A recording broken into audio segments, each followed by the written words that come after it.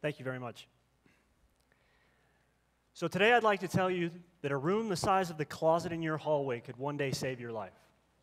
You see, most of the people in this room are from here in Lubbock, which means that what we're going to talk about is not a hypothetical exercise. To us, this is real. We've spent one night or one day watching or glued to our televisions watching the weatherman track a thunderstorm that may spawn a tornado, because to us, tornadoes are real. And to many people in this country, specifically those in Tornado Alley, we've done this at some time between March and August. You see, the statistics tell me that most of the people in this room don't know what they would do if a tornado touched down right now. And popular opinion tells me that most of the people in this room don't believe that sheltering above ground can be a safe alternative. You believe that because for decades, you've heard one of two claims framed in one of two ways. Either if you want to survive a tornado, you have to be below ground, or if you shelter above ground, you don't stand a chance. And these are wrong. They're just flat wrong. You see, there are two things I'd like you to take away from this conversation. The first is, in the eventuality of a tornado, you need to have a plan. That plan needs to include a safe place, and the second is, that safe place can be above ground. The Federal Emergency Management Agency estimates that 10,000 lives per year are saved in the United States simply by having a plan and a safe place to go. And in the face of what's going on right behind me and what you see, that is paramount. In this country, we do a very good job in a different realm of disaster management, fire safety. When it comes to fire safety, we have this down. Distributing information is easy. Firefighters show up to schools and they speak to our children. My children drill me all the time about our fire plan. It gets kind of annoying. Okay? But we have this figured out. The question I have is, why is the same level of diligence not exercised in all other places where we have to plan for a disaster? You see, for the last 4 decades, storm shelter research has been going on here at Texas Tech University. This is where the first above-ground storm shelter was designed. And since then, a lot of things have changed. Specifically in the last 15 years, there are organizations that have been founded that have come up with a unified set of metrics so that the storm shelter that you buy will have met these metrics, and when it has to perform, it will. And yet some, still out of a sense to sensationalize these events, to capitalize on the visceral response that we get from being in the presence of something awe-inspiring, be it through the rush or the ratings, have sought to instill fear. While others, for the last 40 years, have tried to replace that fear. No fear, no doubt, no panic. They've sought to provide an environment that is safe and secure. See, that panic that some of you may have, sometimes it comes from being unprepared. Sometimes it comes from being uninformed. And if that was the case, I would be fine. You see, this is a topic that's near and dear to my heart. But that's not where it always comes from. It comes from being misinformed. And this disinformation campaign that is spread is a problem. I'll get to it more specifically when we talk about more, but it's a problem. Okay? 4 decades ago, in May of 1970, this is where storm shelter research started, here in Lubbock. For those that don't know, what would have been rated an EF5 tornado hit downtown Lubbock. 26 people lost their lives, and 1/3 of this city was completely destroyed. Recent events and recent history have shown us that the 1970 tornado was not unique. In May of 1999, Oklahoma City was hit. After touring the disaster ground, or the disaster region, President Clinton and then head of FEMA, James Lee Witt, established for the first time in this country's history a subsidization program, a storm shelter assistance program to help people offset the cost of ensuring their safety. To date, several states have similar programs, and several towns do as well. Since 1999, it's estimated that over 30,000 shelters have been installed in homes to help save people's lives. And that number keeps growing, and that makes us happy. Now, I could keep going. I could tell you that in 2011, Joplin was hit. I could tell you what Joplin looked like on the ground. I could tell you about Tuscaloosa and Birmingham. But we really needn't talk about anything other than last year, when on May 20th of 2013, Moore, Oklahoma was hit. And an EF5 tornado touched down. It was on the ground for 40 minutes. It tore a damaged swath 17 miles long. And to give you a little perspective, that's longer than the island of Manhattan.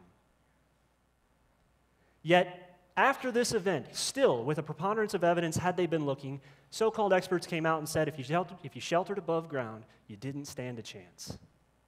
So a team of us from Texas Tech went to Moore, Oklahoma. A lot of the pictures that you see behind me are from that deployment. We sought out every single storm shelter that was directly hit by the tornado. Before we left this city, we found 60. When we got there, the game changed on us. Storm shelters were everywhere. You see, Moore has been hit a minimum of 4 times in the last 15 years. So these people are committed to being prepared for the next event. Some of the shelters that we found were new, some were old, some had been tested, some had not. Most of the ones that had not had predated the testing regimens. But every single shelter we found that had been tested and had been certified survived. But more than that, every single person that sought shelter inside did too. There was another interesting claim, or an interesting observation that we made, and that was that there's a very sizable elderly population in Moore. And after interviewing many of them, we found that they had tremendous physical difficulty traversing the stairs down into their shelter, and then once the storm had passed, back up and out the same staircase. Some went as far as to say that in the next tornado, they weren't going back down there. And this is an unfortunate set of circumstances, born of the fact that the only thing that they've ever heard is that you have to be below ground. Had those claims been absent, perhaps right now they'd own an above-ground storm shelter, and the stair problem would be a non-issue. Now, fast forward less than a month, May 31st. The same geographic region was hit, this time El Reno. After Moore, the public did everything they could to assimilate as much information as they could. Inevitably, some of them found themselves listening to the same claims. If you were above ground, you had no chance. But after the Moore event, there was one more. The new claim was, if you can't get below ground, you best get out of the way. So on May 31st, when a 2.6-mile-wide tornado touched down, a tornado that was on the ground for another 17 miles, again, longer than the island of Manhattan, but at 2.6 miles wide, it was wider than the island at its widest point. When that 2.6-mile-wide tornado touched down, it's estimated that over 1,000 people got in their cars, got on the roads to get out of the way, and got stuck in traffic. And there, stranded, 8 people lost their lives and 150 were injured. Now, 40 years ago, this might have been acceptable, but this is 40 years later. We've been doing this. We know better. Okay? Storm shelter research has been going on here at Texas Tech for 40 years, and this is an unfortunate set of circumstances. I told you there are 2 things that I'd like you to take away from this. The first is you have to have a plan, and the second is that I want you to understand that there are safe alternatives to shelter above ground. To do that, I could continue giving you numbers. I mean, my wife, who's here, she would tell you that I can tell you a story, and at the end of it, you could build whatever I told you about. I'm an engineer, right? That's how we think. But like John Madden said, let's go to the tape.